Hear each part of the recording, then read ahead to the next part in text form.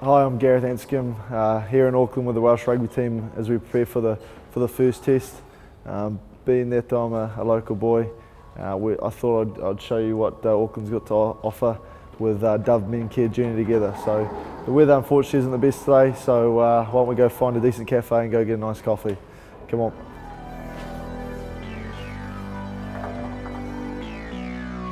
My high school is just about sort of 500 metres back down there, so it's been a good sort of five or so years around here, especially a lot of mates around here, and yeah, it was nice growing up really. Who we got here? Hello mate. Young hello mate, wants to get a haircut today, bud? Yeah mate, bit of a trim before the weekend. What sort of hairstyle are we going for? Two on the sides, a bit of a low fade, blended in. Yeah? Not much up the top, yeah. Bit of gel or wax in the hair, what do we go for? Yeah, not far off yours actually. Yeah, nice, yeah, fair enough. We'll leave them to get pretty and we'll come back. See you, boy.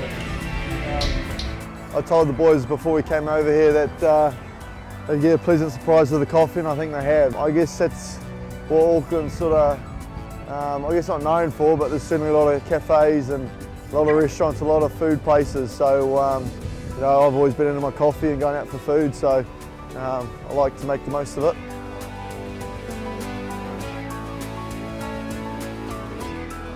Just bumped into two of the different men in Welsh rugby, Josh Turnbull and Ken Owens. Mate.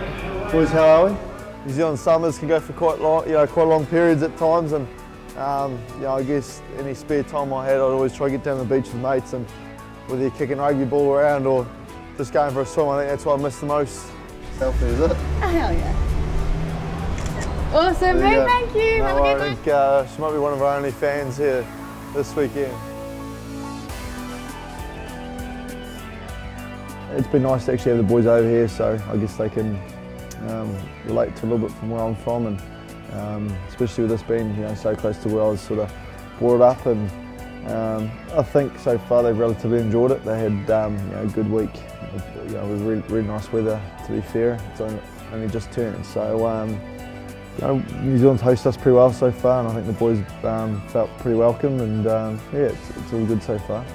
The awesome thing about Auckland, like I said before, is it's pretty close, well, very close to the water. It's on the coastline, so it's known as the City of Sails. It's got a massive sort of boat and yacht tourism part to the city, I suppose. You obviously got the Sky Tower in the middle of the city, the tallest building in the southern hemisphere. So I'd suggest going up there and either getting a bite to eat or jumping off it if they want a bit of adrenaline. I made a decision a few years ago now to throw my lot with Wales, and I've been pretty proud of what I've done so far with them, and the boys are a good bunch of lads. When I came over and I saw a few years down the track that Wales did have a 3-test series against the All Blacks. I thought it'd be quite special to be a part of that. So it's nice to finally be here, and I guess to tick that goal of mine. We had a good start to the camp and a good training week. So we just got to make sure we put into what we practice come Saturday and just get stuck in.